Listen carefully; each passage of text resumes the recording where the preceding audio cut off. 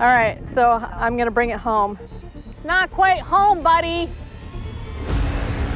Okay. I guess is it gonna land on the roof? Oh, looks like it. Shit. My name is Natasha Bajma, and these are my dogs, Charlie and Luna. In 2019, I sold my house, left my job in national security, and said goodbye to my life in Washington, D.C. to start a brand new career in film and television.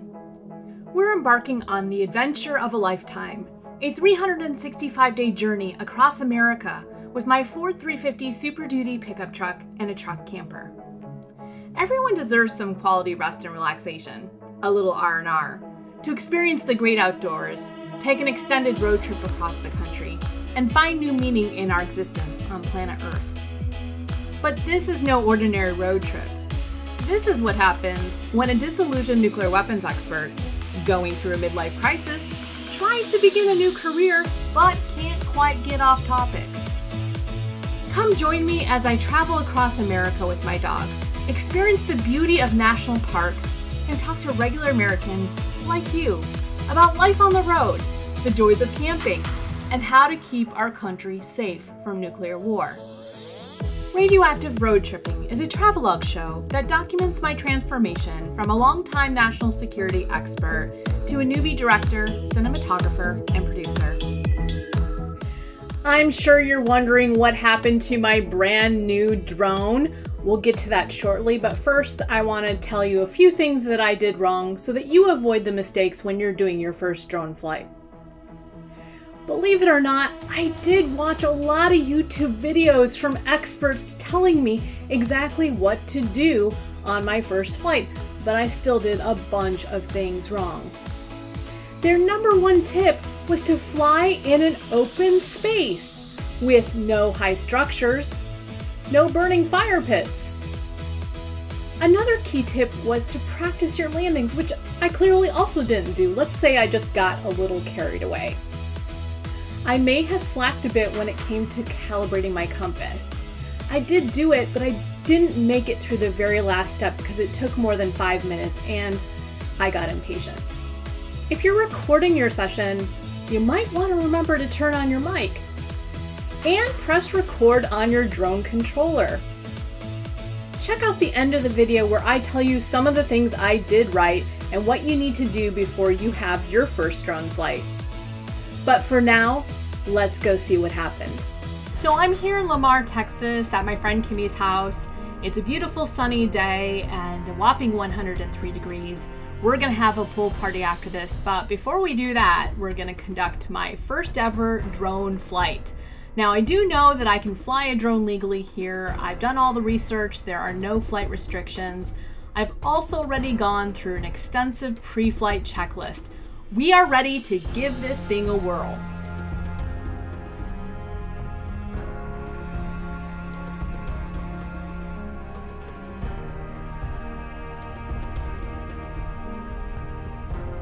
Gotta wait for it to load up.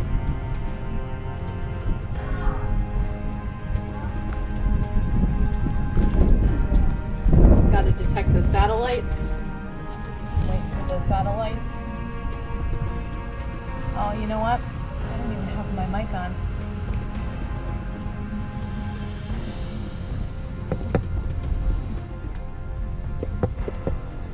The first step, let me see if I have satellites.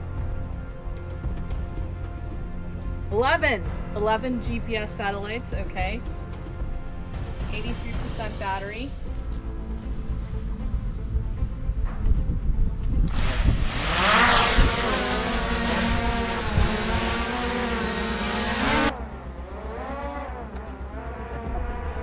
Okay.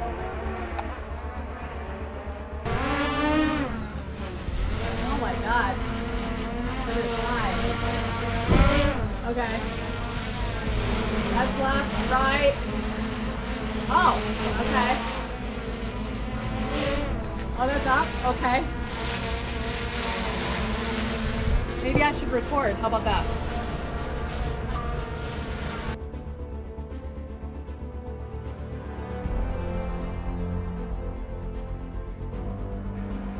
Forward.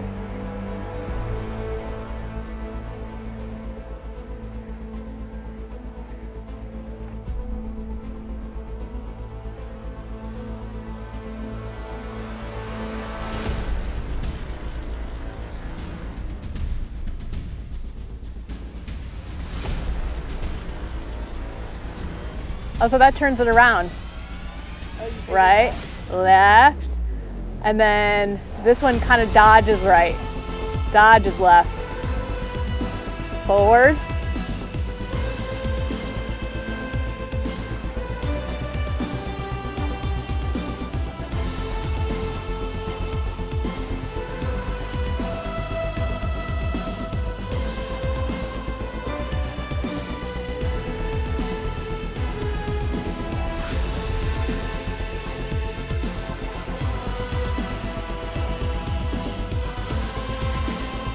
And there's a camera function on here too. Oh, I can move the gimbal. Okay. All right, so now I'm moving the gimbal. Oh my God. This is like quite the operation.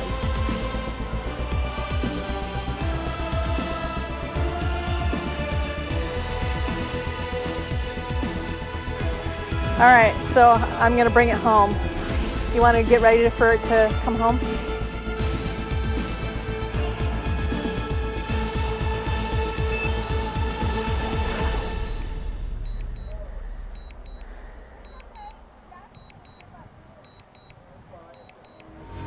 Here comes the drone. It's trying to find home.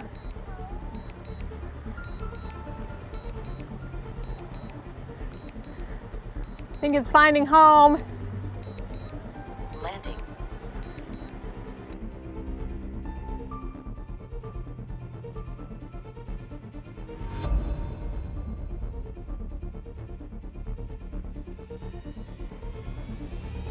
Not quite home, buddy.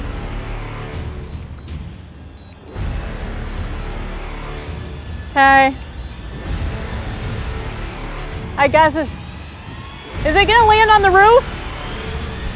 Oh, looks like it.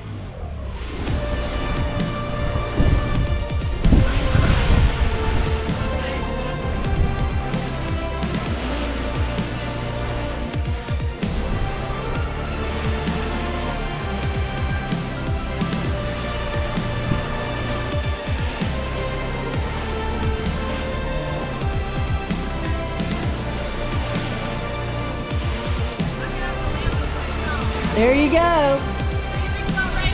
No time like, don't land it on top of the dang fire pit. Okay.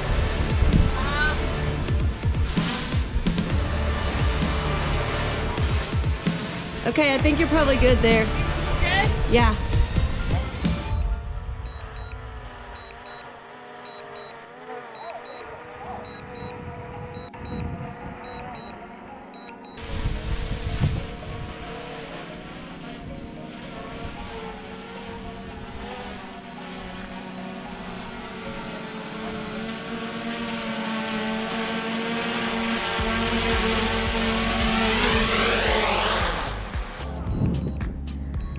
Alrighty. That wasn't too much of a disaster, but it didn't look like it was going to land in the right place.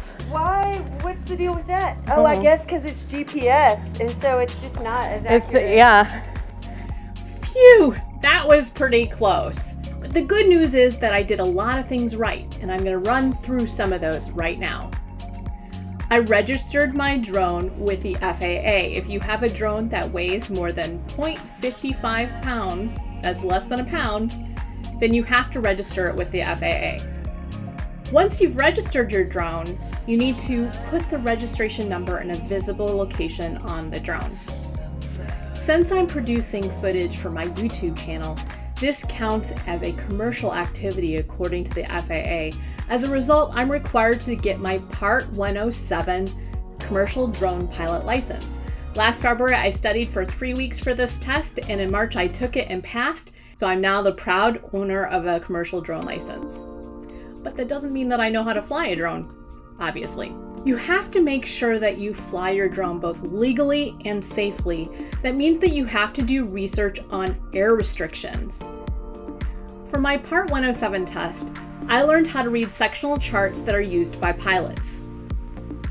Here I've zoomed in on the coastal region of South Texas where I live, and you can see a lot of markings on this map. All of those markings indicate air restrictions. You need to be aware of these and follow the law if you want to fly your drone.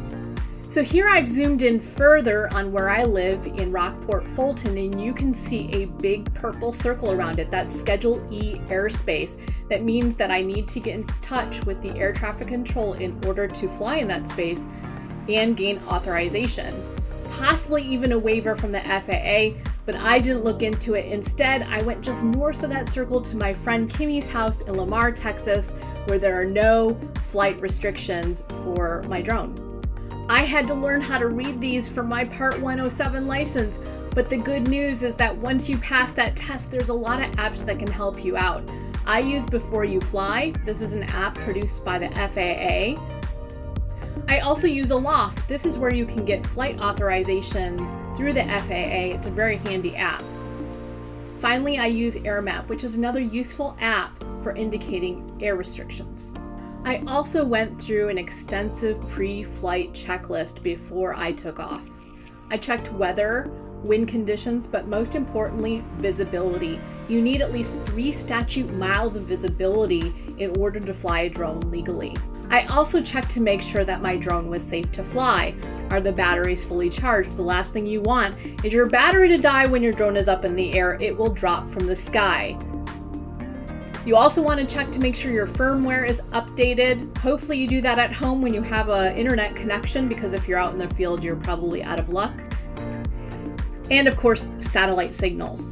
When you load up the app for a DJI drone, it will tell you how many satellites your drone is currently connected with. You need quite a number of them to get a sufficient signal in order for the drone to navigate, and obviously that's really important, especially for going home, as you could see in my video.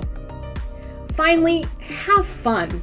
Flying a drone is not as easy as the pros make it look, but it's also not impossible. I need a lot of practice before I'm going to feel comfortable getting the kind of footage that I want from a drone. If you're worried about taking your first flight, there is a DJI flight simulator, and I plan to check it out shortly. If you want to follow my journey, please remember to subscribe to my YouTube channel. If you'd like to have access to behind-the-scenes content and exclusive merchandise, become a patron at patreon.com/Natasha Bajema.